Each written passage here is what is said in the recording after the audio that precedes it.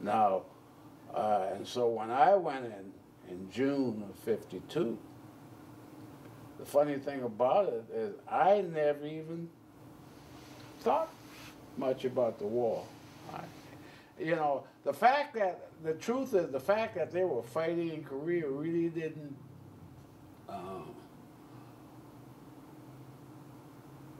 dawn on me as saying, hey man, you might get killed, you know. That part didn't enter my mind, but I did have I guess you call it a crazy thought. I don't know. I say, well, maybe when I get on orders to go to Korea, maybe I can find my brother. I had that thought, but I never thought about harm coming to me. And so I got to Korea myself in December of '52. And he was missing in action when I got there. You see? Were you sent to the same places? Hmm? Were you in the same places he was? I was a different unit from what he was in. When I got to Korea, my unit was totally integrated, but not his. Because he got there 2 years before. Tell me your unit that you were with in Korea that you... Company C, 32nd Infantry Regiment, 7th Infantry Division. So even when you started your basic training, your group was integrated in the United States? For basic training, yes. Up there at Fort Jackson. Yes. In South Carolina? Yeah. Did you happen to know that Fort Jackson was one of the few places that was integrated training? Mm-mm. No, I didn't know that, but I know when I got there in June of '52, my unit and all the units there, that's all Fort Jackson did was train troops, and all the units there were integrated for training. Could your family visit you when you were at Fort Jackson? No, not like today. We didn't even, when you got out of basic training, they didn't even have ceremonies for you today, you know. They do today, but no, you just graduated from basic training, got your orders, and moved on. Immediately, your orders were to go to Korea. Yeah, I had to go through Fort Benning for some more training first, but I already had the orders leaving Jackson with Fort Benning for light weapons training and then on to Korea. Also at Fort Benning, there's Officer Candidate School. Did anyone recommend you for that? Or No. was that something you wanted to do? Did you feel... Maggie, to be very honest, I knew nothing about that. I mean, I was so young. I was just 17 and a half. I knew nothing about the Army. I knew nothing. I was just a shaved tail. I knew nothing, you know. Doing as I was told. I was going on to school through light weapons course and then on to Korea. So even then, you don't know the story of the Buffalo Soldiers or the sort of pride and at that history? point, no. No. I didn't begin to dig into Buffalo Soldiers until years later when I went out to Fort Huachuca. No. Fort Huachuca in Arizona. Yes.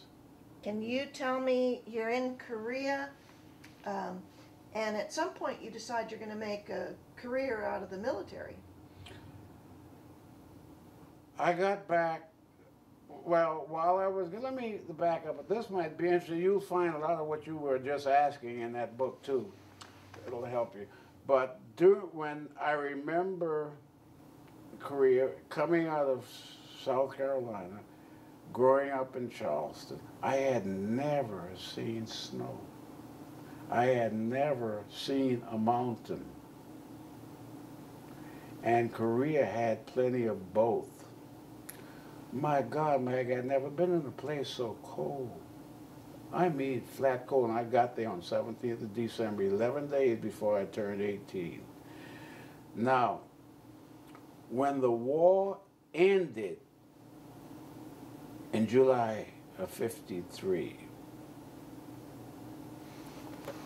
my unit and all of our units, United Nations units, my division and my regiment pulled back off the front lines to a place called near Weijangbu, and we pitched tents and stuff, and we established with tents a place called Camp Casey. That still stands today, but it's all buildings in Korea today. But I'm happy to say my unit and I was there to help establish that. It's all brand new buildings there today, but we established it with tents, okay? So we would get the Stars and Stripes, which was a military newspaper. We would get them about 3, 4, 5 days after publication. I looked at the headline one day and it says, now that the truce is over, prisoners of war were going to be exchanged. Okay. Remember now, I'm just a private.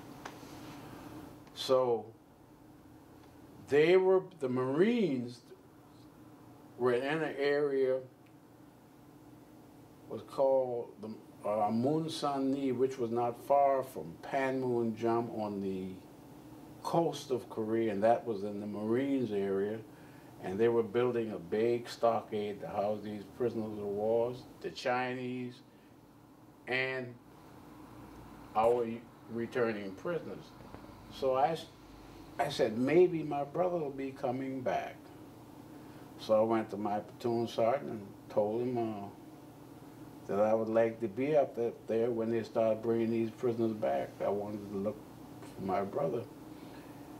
And he says, okay, I'll arrange where you can talk to the company commander, which was a captain. So he took me in to see the company commander. The first thing the company commander asked me when I told him my brother was a POW, he said, what are you doing in Korea? I know nothing about that. I think what he was getting at is there was supposedly something about a soul surviving son or something like that. But I knew nothing about regulations. Nothing. Absolutely nothing. I said, what do you mean? What am I doing in Korea? The Army sent me here. So he went up to headquarters and they cut orders attaching me to the Marines.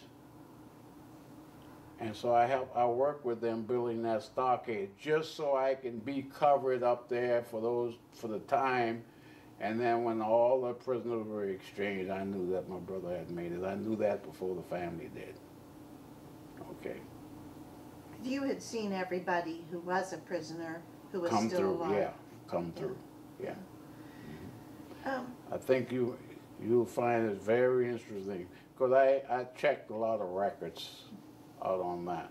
And so then after that, the truce was signed. You know, the truce was already signed, so we thought we were going to come home and didn't get out of Korea until April of '54. So I came home, went back, was reassigned to Gordon, and then I got out of the Army in '55. Came home. You went to Fort Gordon in after Korea. In Augusta, Georgia, or in Florida? Augusta. Augusta. Yeah. What were you doing there? What was I doing there? This time they sent me to a signal unit. What was your responsibility in the signal? They had me climbing poles to string communication wires like the old. Well, here I was an infantryman, and now I found myself climbing telephone poles. And stringing communication wires for telephones. But you're back in the States, and so do you think I want to make a career out of this military, or no?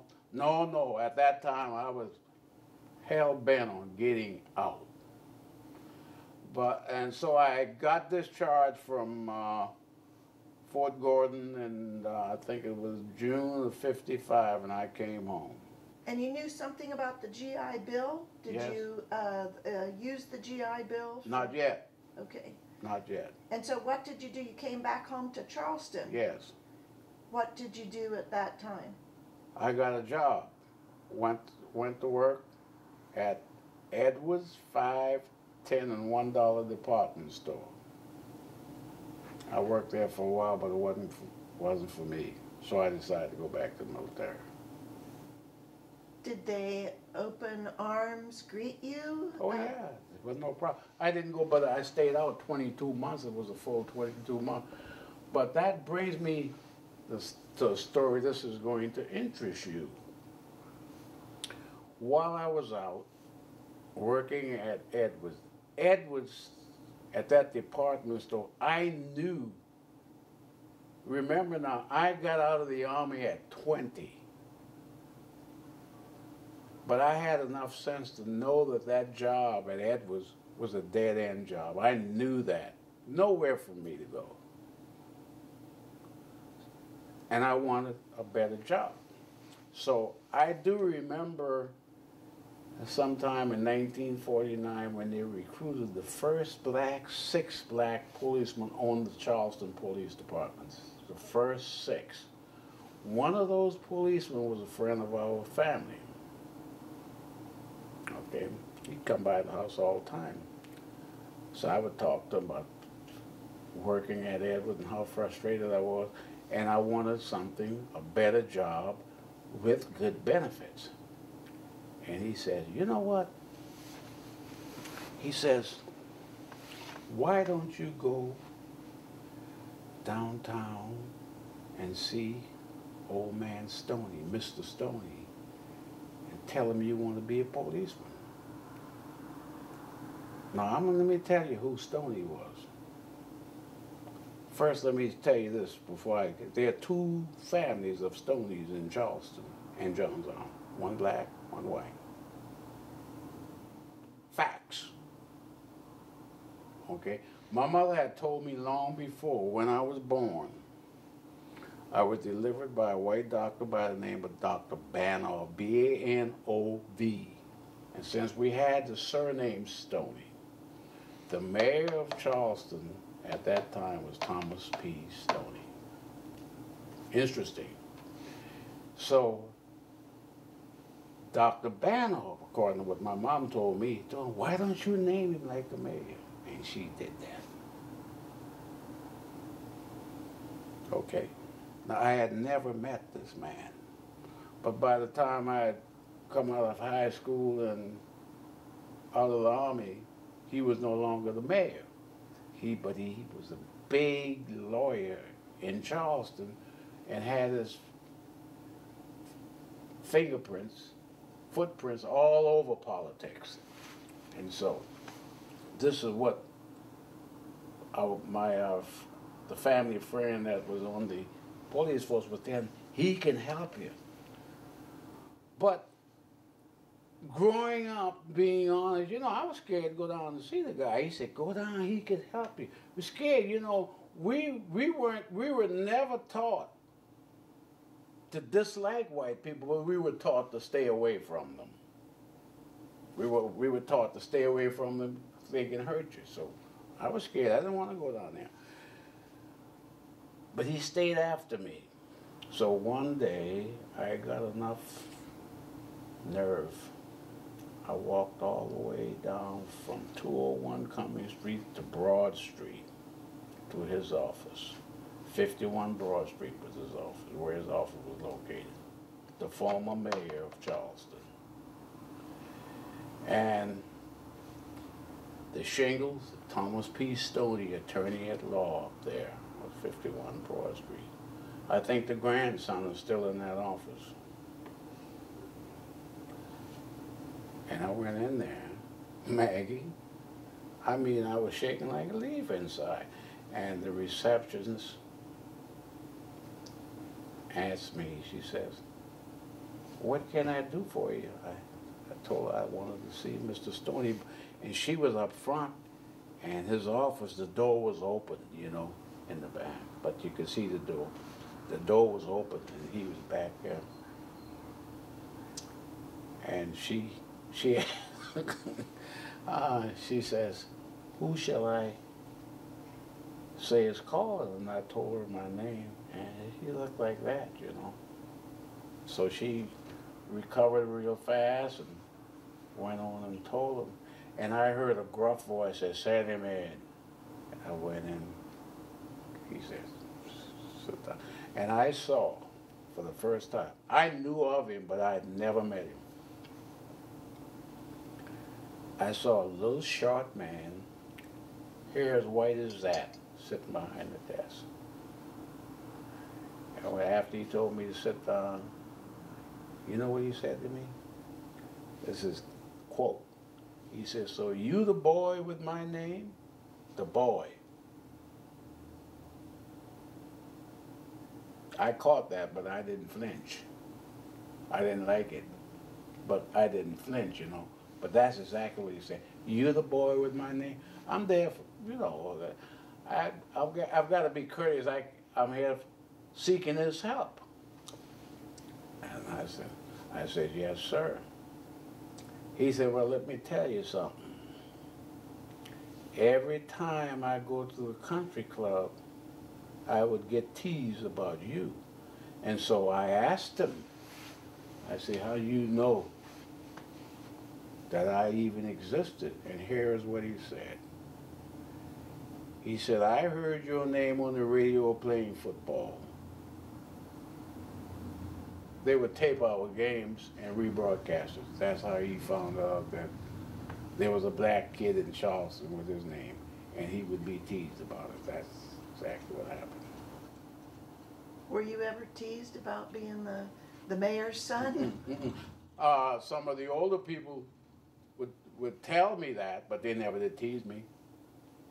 No. Some of the older blacks, older people.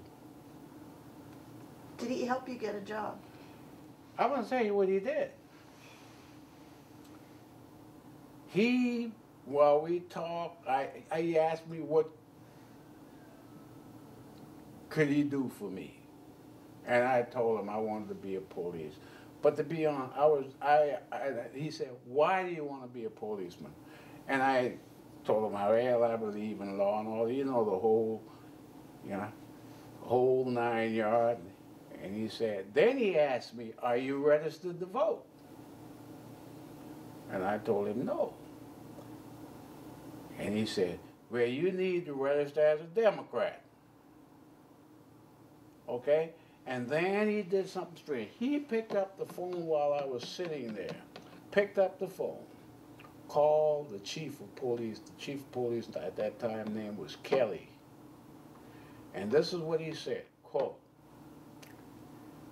"Chief, I got a boy in my office. His name is Thomas P Stoney." And this is a quote. He's a Negro. He didn't say nigger. He said Negro. N-E-G-R-A. I caught that too. He made it clear of who I was. Okay? He wants to be a policeman, and I'm endorsing his application. He said it right there. And so I'm sending him down there right now.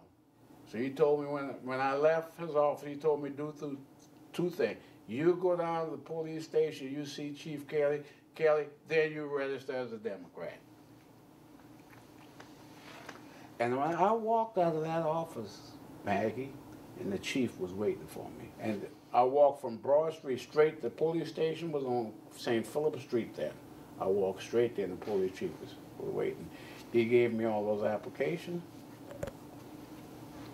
I took them home, started filling them out. And every day, this cop, that's the friend of the family, he was keeping his ears open down there. And you know, nothing happened. Nothing happened. And I was getting a little despondent about waiting. And he would stop by the house. "Come on, man, the next cop they hire is you. I'm telling you." He said, "Old man Stoney got his hand and everything. I'm telling you it's going to be you." And it didn't happen. So I said, I waited about, let me see, this was the fall, winter 56, and then March of 57, I said, but I went back to the Army and stayed. And I said to myself, if I go back, I'm going to make a career. Do you know if they hired someone in the Well, time at the now, police after station? I was in Huachuca for about 2 months, my mom called, I called home, and Mom said, "All bunch of papers from the police department came for you." And she sent it all for me, but it just took too long for me. But I look back at that, I don't regret it. No, I don't think I would have made a good policeman. you go into the service again, you've got, you don't have to do basic training or anything. They take you in and say, what are they going to do with you this time? Well, when I went back to the military, my MOS, that's your military occupational specialty, I was an infantryman, light weapons infantryman, even though they had me climbing poles in Fort Gordon. I was a light weapons infantryman. And that's where they intended to send me back without any more basic training. And I said, hey, wait a minute. By this time, I had learned a few things about the military. And I said, look, man, check my scores. I ought to be able to go to school or something, some kind of school other than infantry. You look at school, so I went into electronic communication. From that point, I went to school for electronic communication. And for the rest of my career in the military, that's what I was working. I worked in tropospheric scattered communication, VHF, which is very high frequencies in communications, and including satellite before I got out. And you're engaged you're in the United States at this point, or they're starting to send you around after your training to other places? What are you using the communication skills for? When I first retired after my total years in service were 23 years and maybe 4 months. Okay, and I retired as a first sergeant. But when I went back in '57, I started all over as a private. I wasn't much more than that when I got out anyhow, in '55. So I retired from the Army in '76 as a first sergeant. Then I got a job on Fort Huachuca working for, let's see, what was the name at the time? Communication Engineering Installation Agency. They went all around the world installing communication systems and network. And that was in my field from the military, okay? So that's where I worked. And then I started going to University of Arizona South at night. Well, let me take you back out to the world when you're going in 57 again. So you're not going to go to Korea, pretty sure. Do you think you're going to be sent around after your electronics training? Do you think you're going to be sent to other places around the world? Where do you go? Where did I go? Okay. Arrived at Fort Huachuca in 1957, was assigned to the 16th Signal Battalion. This is a communication outfit.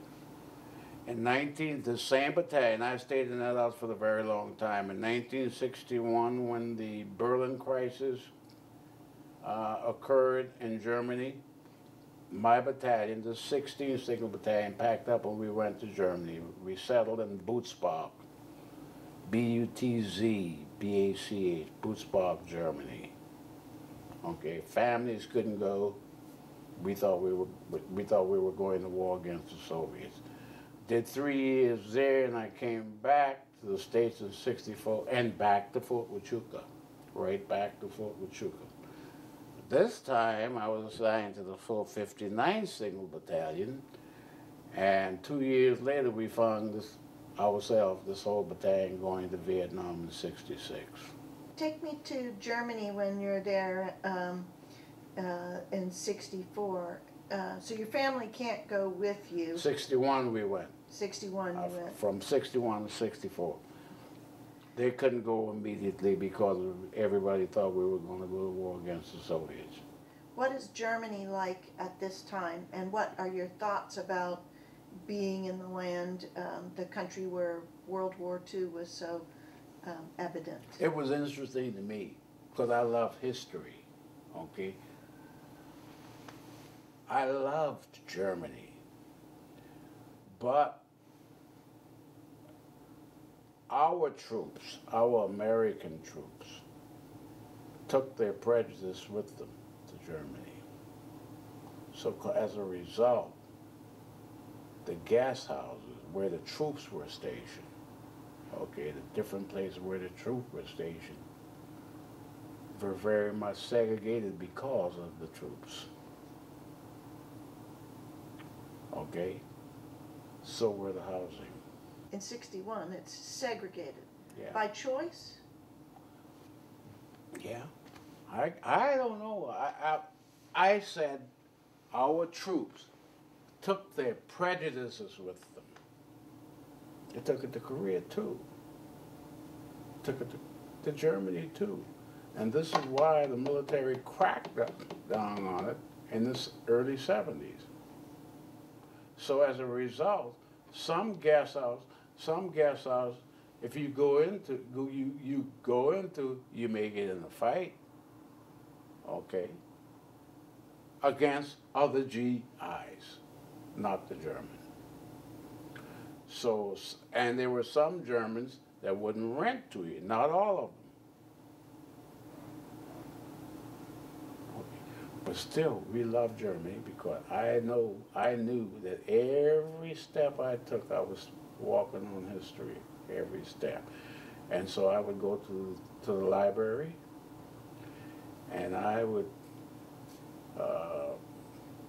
pick up books about German history, particularly what happened in World War II, because I had already read what our generals said about World War II, and I wanted to know what